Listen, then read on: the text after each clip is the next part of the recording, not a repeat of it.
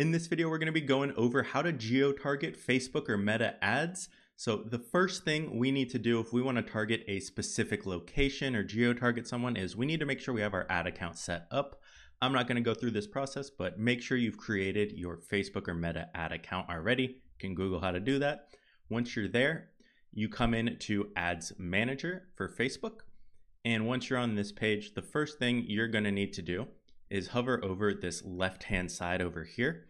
And what we're going to do is we're going to go into audiences. Now, you do have the ability to go into campaigns, create a whole ad campaign, and then you'll find this setting as well. But I find what's easier is to come into audiences. And what we're going to do is we're going to create a saved audience.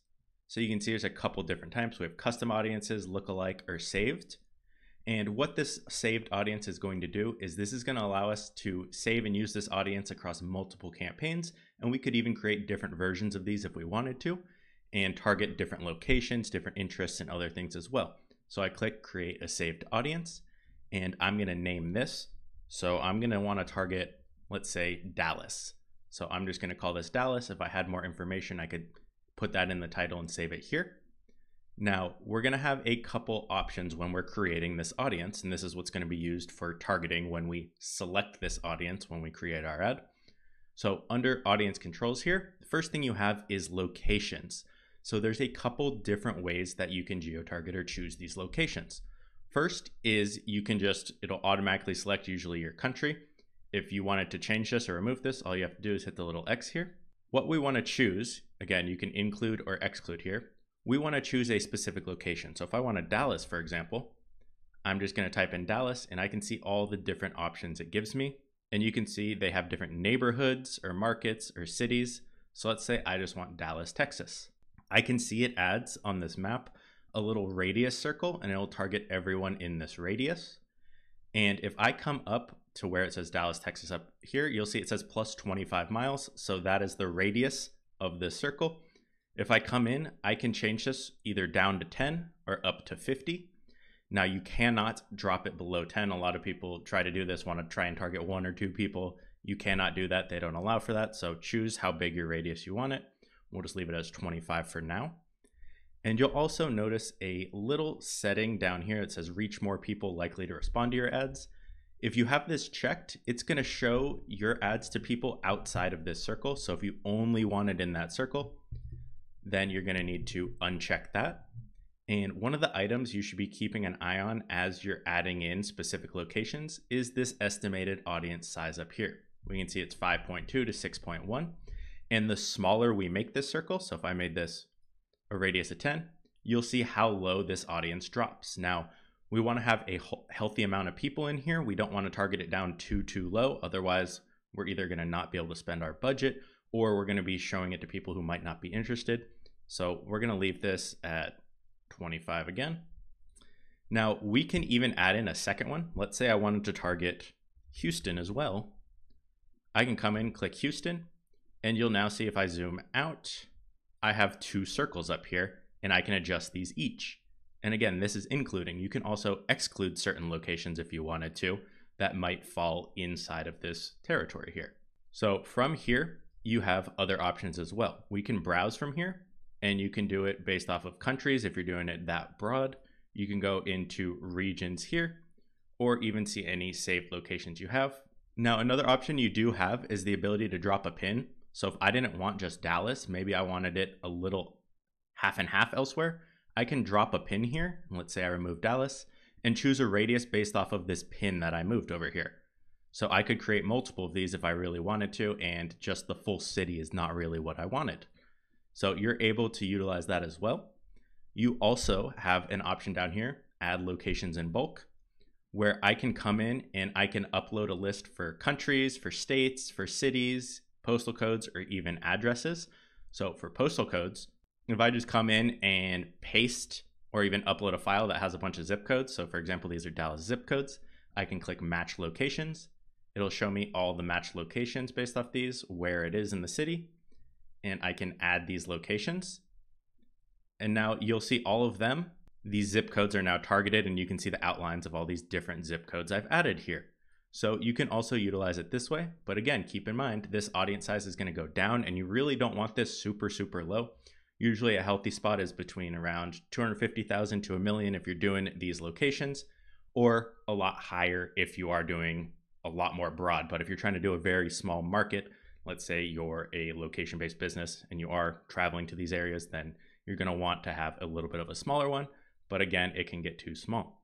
So once you have all of your locations in here, that is the geo-targeting aspect, but we can also save this audience over here and we can choose our minimum age. So we're just going to leave this as 18 for now. We can choose any custom audiences. Now we don't have any custom audiences, so we're going to skip over this for now. We can lower this down based off language. So we will only show it to people who maybe speak English. We'll put the US. And again, we'll see this might change if that affects it much. And as we come down more, Advantage Plus, we're going to skip over for now. We're not using the custom audience. But now we can create our actual targeting for this saved audience. So we have that geolocation. We could save that by itself if we wanted to and use that. Or we can come in and start to say, okay, whatever I'm selling, I really sell to older people. So maybe I'm going 30 to 65 plus. That's the age range I'm selling to. So now it's only showing my ad to people in all of these zip codes that speak English or have English as their language and are between this age range. You can also choose gender if you want to. So if I just choose women, you can see this number goes down the more and more that I cause it to decrease based off the age and the gender and whatnot. So I'm going to leave this back to 18. This is all.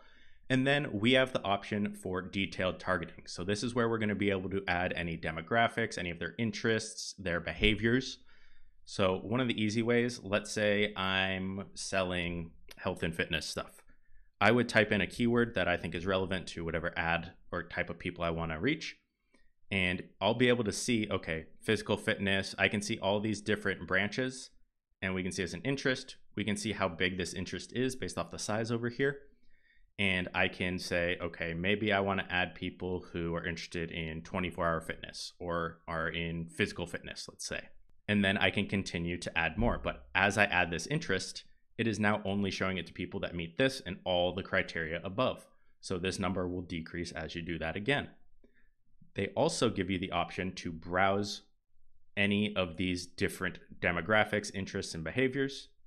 So if I go into demographics, I can do it by their education level, by their income level. I can even do it by life events, saying how far away are they from their family or their hometown? When's their birthday? Is it coming up? Are they newly engaged based off a certain timeline? If you're selling to newlyweds, those kind of things. Did they recently move? So there's a lot of information that they have on here. Interests are usually the number one thing. So you can click into these different areas. So we said fitness and wellness.